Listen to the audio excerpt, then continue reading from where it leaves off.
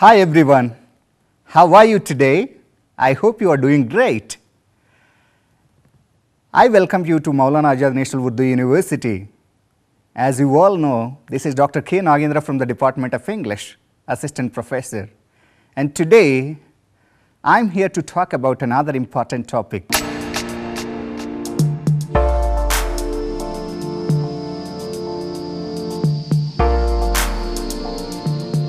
I hope you know the importance of teaching language skills in English language teaching. How do we integrate skills? This is also integrating skills like what exactly we focus or we concentrate here. Speaking as preparation and motivation. Text has modals. Text has preparation and motivation. Integrated tasks. Here I wanted to explain you clearly. Integrated tasks means the tasks which focus on all the four language skills, what we call them as receptive and productive skills. So, we usually in the beginning I spoke to you very clearly that it is really difficult without mixing up all the four skills to concentrate only on particular skill. That is why it is always effective like if we integrate all the four skills. So, we need to come up with a task which concentrate or which focus on all the four language skills. Let us have a look at this diagram of receptive skills. Type 1 tasks and type 2 tasks. First, lead in stage. Next, teacher directs comprehension on task. Students read or listen for task. Teacher directs feedback. And finally, teacher directs text related tasks. Similar way, like if you move on to type 2 tasks, teacher directs comprehension tasks, which is understandable. Students read or listen for task. Finally, teacher gives a feedback. So, this is the basic methodological model for teaching receptive skills according to Jeremy Harmer in the page number 271. The first and foremost thing which I wanted to tell you, that is pre-teaching vocabulary. The next important one is extensive reading and extensive listening. I told you extensive reading is all about what we read it for the sake of pleasure, out of interest, love. We read magazines out of interest, just for the sake of entertainment. Similarly, when we talk about extensive listening, suppose if you would love to listen to A.R. Rahman's music or somebody else, and even videos like who is very good at English, and that is maybe out of interest, which is not academic, and we say that extensive listening. So, let me make it very clear, extensive reading is all about reading for pleasure, entertainment. Extensive listening is all about we listen to it for the sake of entertainment and pleasure. Next, authenticity. This is also one of the important things which one has to consider, because there are plenty of materials available, because as we are living in 21st century or digital era. So, one has to be very careful about authenticity, so that it would be very helpful for us and to improve our language skills. Next, comprehension tasks. Here we need to talk about two important things. They are testing and teaching, like whatever we teach and we should test. Appropriate challenge. This is also one of the important things one has to consider, because when you go with challenges, that has to be appropriate to the level of students, otherwise there is no point. Suppose if you go with a difficult task and to the primary students, if they are not able to understand or if they are not able to come up with, that is going to be vain. So, it is always good like if we go with appropriate challenges. Have a look at this productive skills diagram, so that you can understand the difference between receptive and productive skills. Students have all the information what they need here, but teacher leads the task, and teacher sets the task, and teacher monitors the task. Teacher also gives feedback here, and finally task related follow-up. which is very important so that we can understand whether we are successful with our task or not. And if we come down, teacher sets the task and teacher monitors the task and teacher gives feedback. So this is the entire procedure in productive skills. This is the entire model for teaching productive skills according to Jeremy Herman, page number 276. Let me talk about writing. In writing, there are two important things which I want you to look into. They are coherent and cohesiveness. They are very important in writing skills. What is coherent and cohesiveness? Coherent writing makes sense because you can follow the sequence of ideas and points. But what is cohesion? Cohesion is more technical matter, since it is here what we concentrate on the various linguistic ways of connecting ideas across phrases and sentences. Let me make it very clear. When I say that coherent, it's a sequence of ideas and points within words. And when I say that cohesiveness, it's ideas across phrases and sentences. So one has to be very careful connecting words and as well as sentences. That is why, like if you are very good at writing and you need to follow these two important things, they are coherent and cohesiveness, which talks about the connectivity between words and as well as sentences and phrases. Examples: pronouns, lexical repetition and synonym. So one has to be very careful when you go with the pronouns, using pronouns.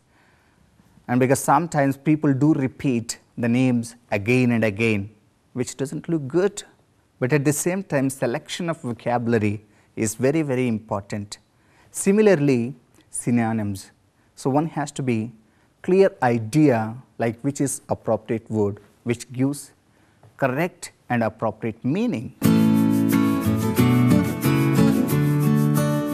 I know that because if you want to have this coherent and cohesiveness in writing, and one has to have an idea about the linkers in language.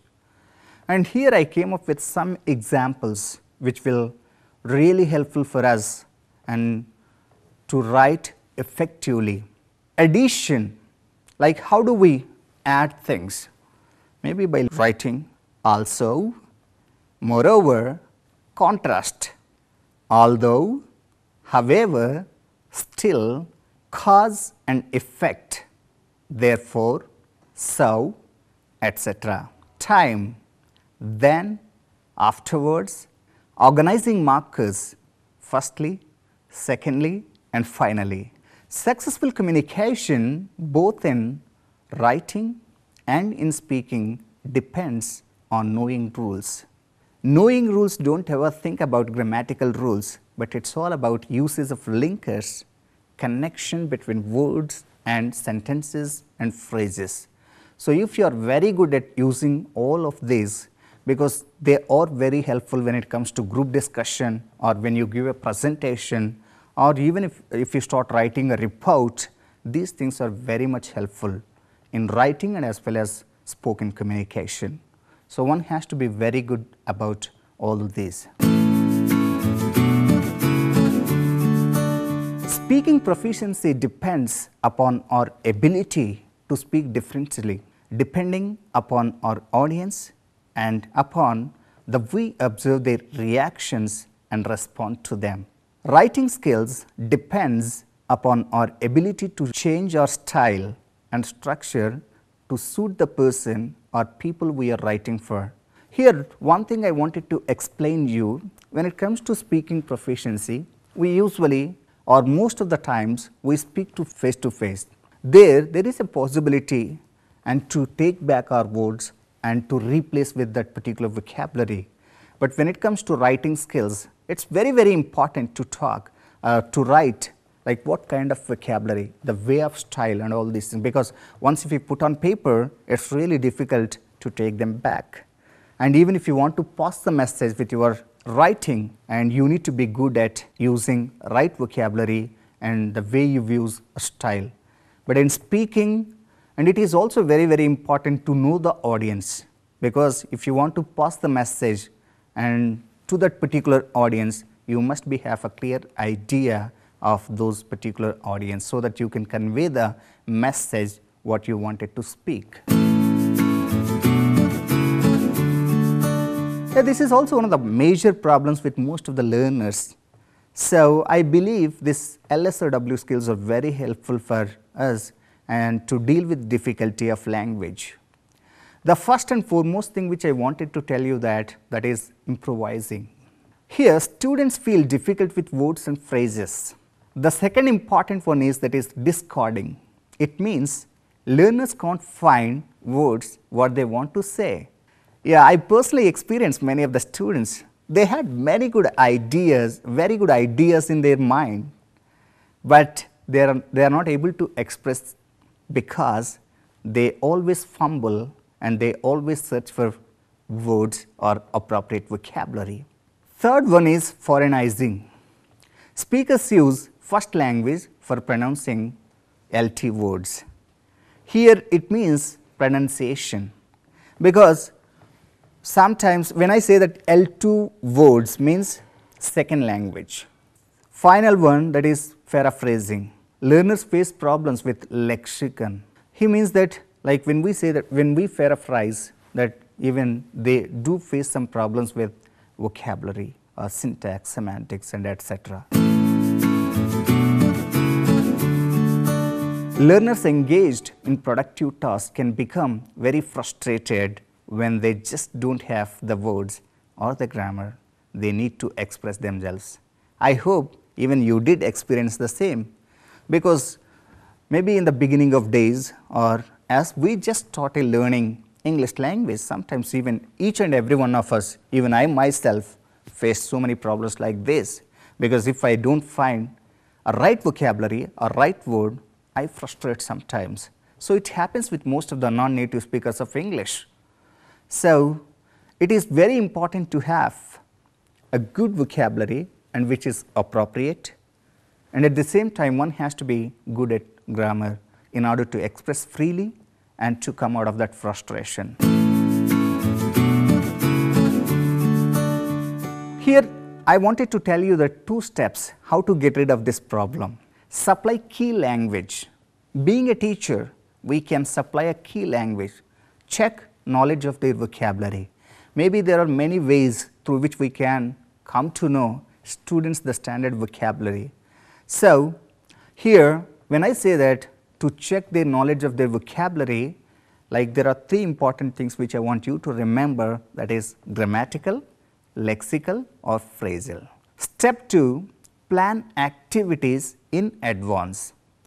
Plan production activities that will provoke the use of language which they have had a chance to observe at an earlier stage. If we follow these 2 important steps, they will never feel frustration, and because they will be having some awareness of this, how to use a vocabulary, grammatical structures and lexical and phrasal, and even like suppose if we have some pre-planned activities that will help them to speak freely and naturally.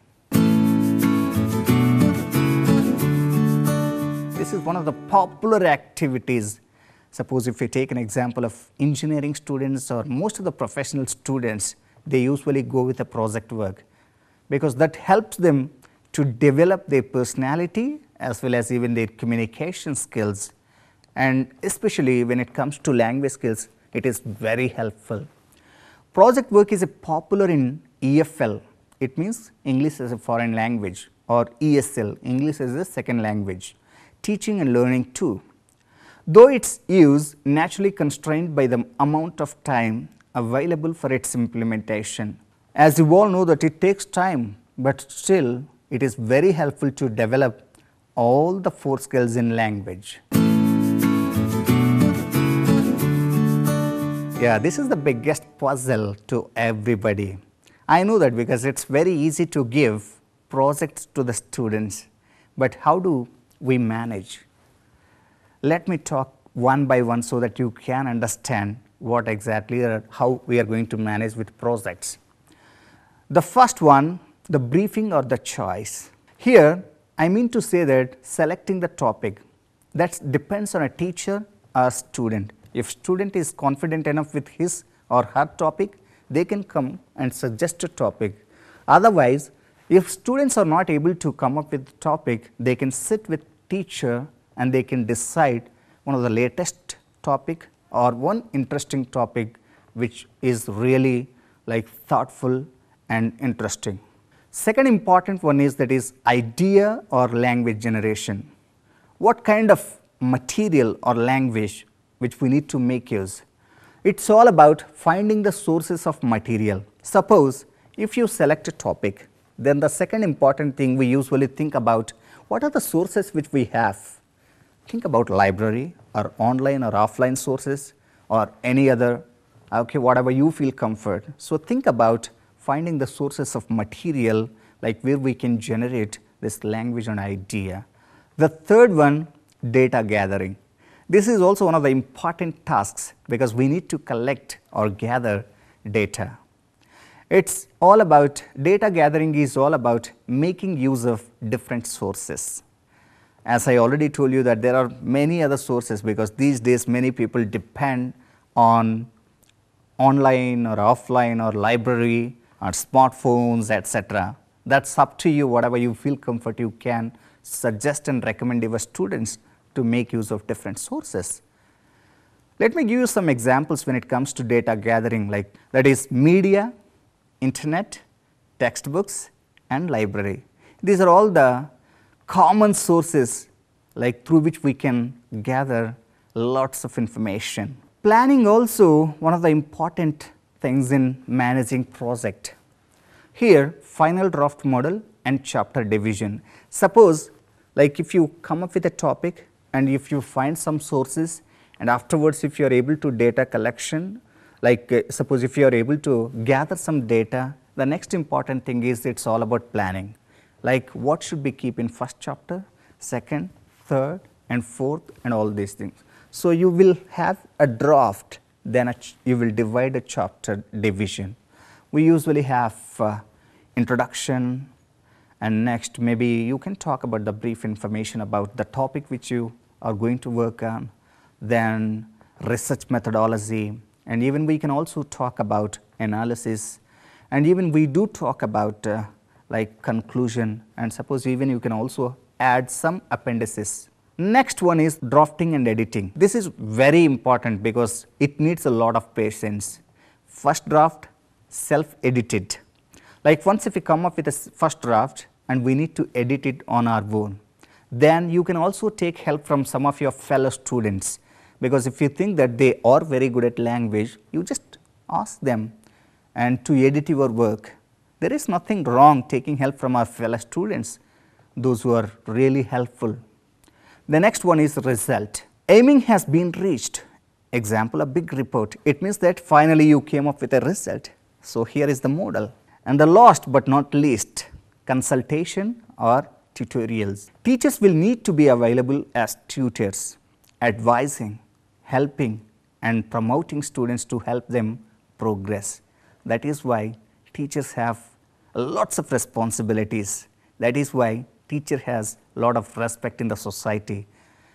And here, like if you want to come up with a very good work, teacher should be available all the time. Well, so far we talked about teaching English language skills, how we integrated all the 4 skills. And here also we talked about all the language issues and how do we manage projects, how do we develop all the 4 skills in order to promote language among all these learners. I hope you had a nice session, and let us meet with another important session talking about importance of English language skills.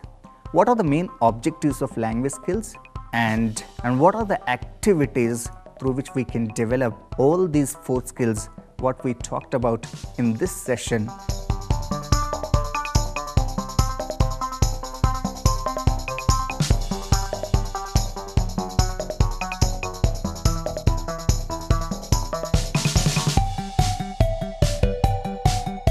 That's the end of this session.